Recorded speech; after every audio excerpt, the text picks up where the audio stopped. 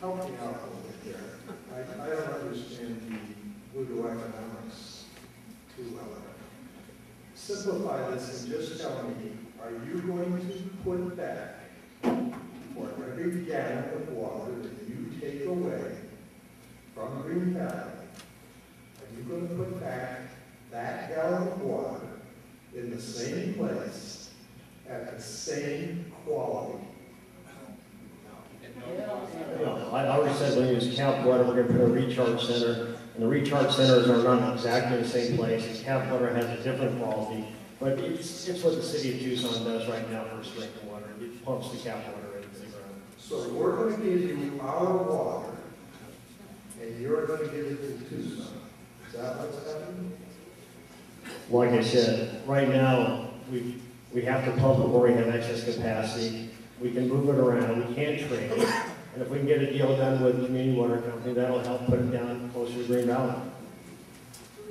So you're not answering my question.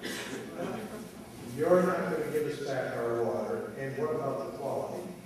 Like I said, I mean, the quality cap water is different. So you're going to take our clean water and give us back dirty water? I'd be happy to, if we can get the way to use cap water, we'll use cap water. And that's dirty water. That's dirty water. I would be happy to use cap water to find our process. We can get a strict allocation, we find use. Okay. Next. I just want to make a clarification here on that usage of water. 6,000 acre-feet of water is approximately 5,000 gallons of water per minute 24/7 for 20 years. Now, I'm not sure, but I don't see the benefit here. We're presently in a 12-year drought in southern Arizona. We've got about 2 inches of excess water since January 1. We're lucky. But for the most part, we're in a drought. We may continue to be in a drought. I don't see the benefit of this mine. 4,000 acres of national forest land used as an unlined tailing dump. I'm being told that you couldn't afford to line those tailings. There's too much of it. The other point I want to make for all these good people here is this pit is over a mile wide. Now think about it. 6,500 feet wide, 3,000 feet deep. Now don't tell you 2,500.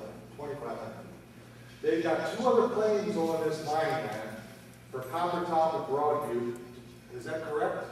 Is that the names of the other places you found copper?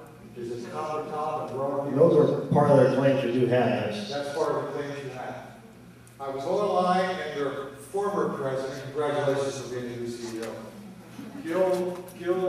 Clausen, thank you.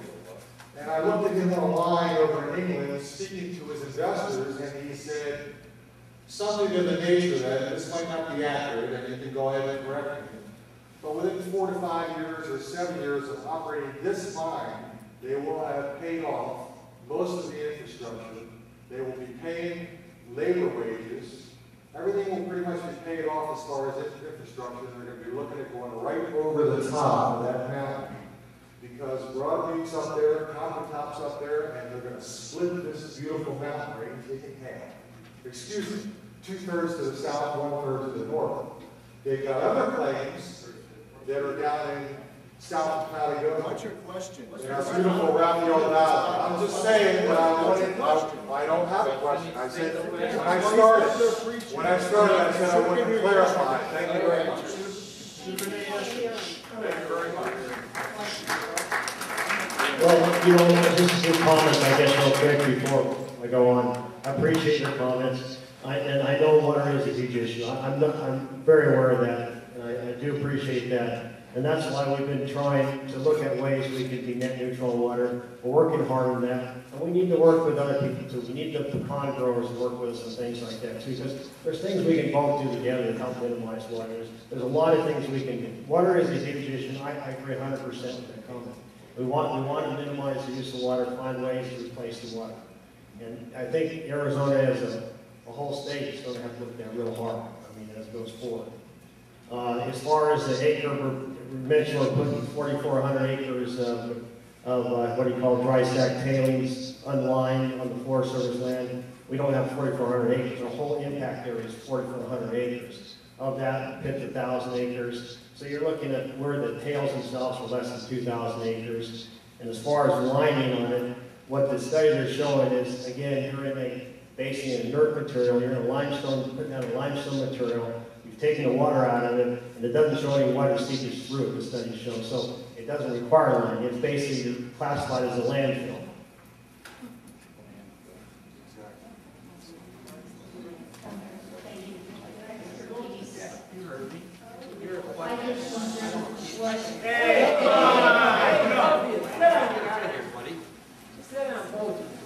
Sure you belong here. I just wondered what it would take, please, for Rosemont to have their geologist. Ladies and gentlemen, I don't know how many more questions we have in the audience, but I think our speaker may be nearing the end. Two questions.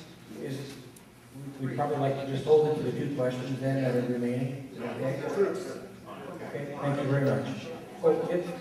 I've been told by records on the Department of Water Resources that they cannot control how much water Rosemont pumps out. Is that true or false?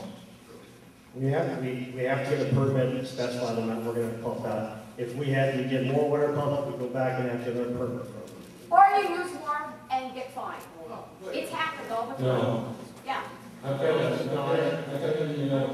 Department of Water Resources that said they cannot limit the amount of water that Rosemont controls. We have a contract right now that specifies maximum amount we can use per year is 6,000 acre feet. So if we use more, we'd have to go back and get an amendment to that. Second question.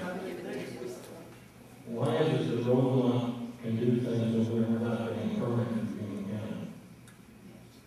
Right now, the mine, the areas we're working at, they're designated under the mine reclamation law. They're a private law, and once we're classified as mine, Pima County only has certain jurisdictional rights on us, like the air permit. That's the only permit they have for us.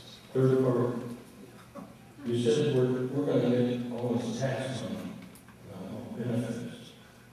Do you realize that for every 20 acres of mining claim the Rosemont has, they're paying approximately $5 per year in taxes?